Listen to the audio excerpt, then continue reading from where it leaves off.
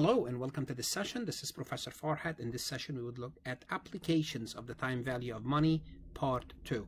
This topic is covered in introductory financial accounting courses, as well as intermediate accounting, managerial accounting, as well as corporate finance or introduction to finance. Also covered on the CPA exam. As always, I would like to remind you to connect with me on LinkedIn if you haven't done so. YouTube is where you would need to subscribe. I have 1,600 plus accounting, auditing, finance, and tax lectures. This is a list of all my courses, including many CPA questions. If you like my lectures, please like them, share them, subscribe, put them in playlist, connect with me on Instagram. If these lectures are helping you, it means they might help other people, so share the wealth. On my website, farhatlectures.com, you will find additional resources and supplementary material that's going to help you succeed in your accounting education as well as your CPA exam. I strongly suggest you visit my website. For this recording, you will need the time value of money concept as a prerequisite. The link for those sessions is in the description below. Make sure to check it out in case you are not familiar with the concept of the time value of money. So let's take a look at part 2. This is part 2. I already worked part 1. So if you're not sure, look in the description. You can see part 1 if you're interested in practicing those exercises. So let's look at part 2. In part 2, also a series of questions that's going to illustrate the time value of money. Let's take a look at the first question. For each of the following situation, identify whether the case is either a present value or future value, a single amount or an annuity. The table you would use in your computation, but do not solve. I'm going to go ahead and solve anyhow, and the interest rate time period you would use. So basically, we're going to go over each one of them and solve it anyhow. Okay, let's look at A. You need to accumulate $10,000 for a trip you wish to take in 4 years. Hopefully the coronavirus will be done by that time. You were able to earn 8% compounded semi-annually on your savings. Excellent. So the first thing I know is the interest rate is 8%. Since it's compounded semi-annually, it's 4%. So I equal to 4%. You plan to make one deposit and let the money accumulate for 4 years. So this is, you're only making a single deposit. So we are looking at a single amount, one amount. How would you determine the amount of one deposit? Well, so you need 10,000. You need 10,000. How much do you need to invest today? And you can invest this money for, the I is compounded semi-annually, which is 4%. And the N, they say for 4 years. 4 years is 8 periods. So 4 years is 8 periods because you're gonna be, that money it's gonna accumulate every 6 months. So how much money you will deposit today? And I'll have to make I'm gonna have to show you the computation, although they don't show you this. Well, how would you do so easy? I'm gonna take my amount, go to my present value of $1 amount, I equal to 4, N equal to 8, N equal to 8, and the factor is 7,300.7307. So if I take 10,000 times 0.7307, I should get $7,307. So today I should invest $7,307. Now I'm going to have to show you the computation for sure because I want to show you how the compounding work. So let's go to the Excel sheet. So my answer was $7,307. Now what I said is this. I'm going to have period 1, period 2. I'm going to have, remember I said I'm going to have 8 periods. And each period, because it's 4 years, but semi-annually 8 periods. And I equal to 4%. So here's what's going to happen. This money, the 7,307, after 6 months later, it's going to grow at 1.04. It's going to grow at 4%. Then, I'm just going to drag the formula. That's basically what I'm going to be doing. 6 months later, it will grow to 7,903, the previous amount times 1 plus 0.4.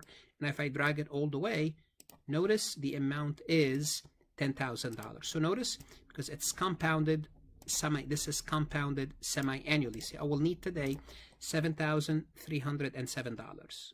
So what I did, simply put, what I did is I used my present value table to figure it out. Now, what else I can do? I can take the 10,000. I can take the 10,000 and go to my future value table. I can go to my future value table. I equal to 4%, n equal to 8, and it's 1.368. So if I take my 10,000, let's do the math, and I divide 10,000 by 1.3686, that's going to give me $7,306. That's fine. That's good enough for me. Notice it's the same answer. So I could use either the present value table or the future value table. I would use the present value because they're giving me the future value. I'd like to use the present value, but you could use both. Remember, they're the reciprocal of each other. This is what I talked about in the discussion. Now let's take a look at part B. Assume the same fact in part A, except that you will make semi-annual deposit to your savings account. So simply put, in part A, we said if you deposit $7,307, you would receive $10,000. Now, what happened in part B? In part B, saying, let's assume you're going to be making 1, 2, 3, 4, 5, 6, 7, 8. 1, 2, 3, 4, 5, 6, 7, 8. You're going to be making 8 payments to get to $10,000. How would you find out what's your payment? Here we are dealing with n equal to same thing as the part A, n equal to 8. It's 4 years, but it's semi-annual. I equal to 4%. We know that from, if we take the payment, once we find the payment times the factor, that's going to give us the future value. We don't know the payment. Payment is the X. Can we find the factor? Sure we can. This is a future value problem. We go to the future value annuity table. Future value annuity table. And in this problem, we have n equal to 8 periods at 4%. And the factor is 9.2142. So the factor is 9.2142. So let's go ahead and 9.2142, that's going to give us $10,000. Now if we solve for X, 10,000 divided by the factor 9.2142, it's going to give us a payment approximately $85, $1,085. Now the best way to prove this is also to show you on an Excel sheet. So let's go ahead and do so. So remember, in the prior problem, we needed $7,003. Now let's take a look at this. So we're going to have 8 payments, and we're going to be adding payments to the balance. Payment plus balance.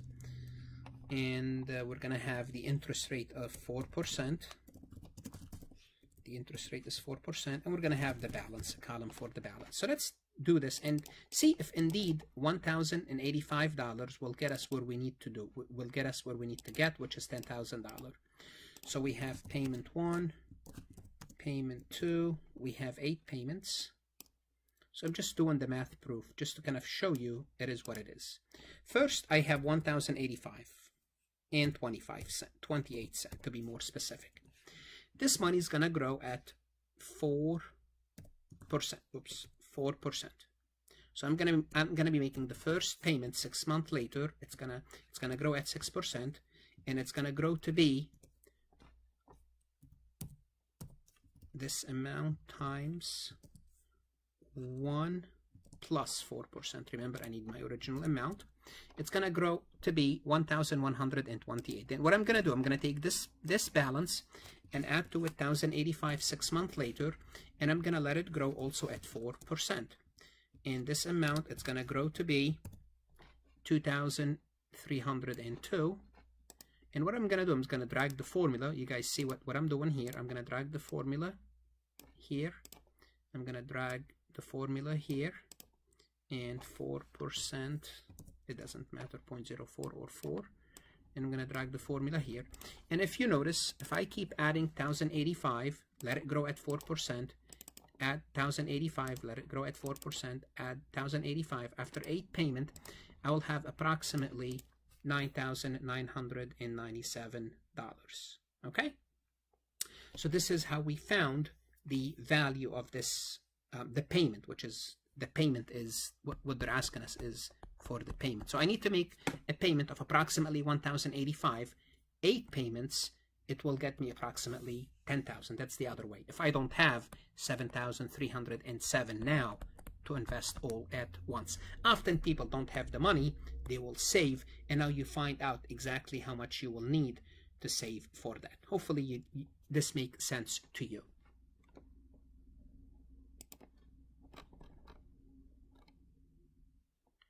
Let's take a look at number C. C as in Charlie. You want to retire after working 40 years with savings in excess of $1 million. So your goal is to have $1 million.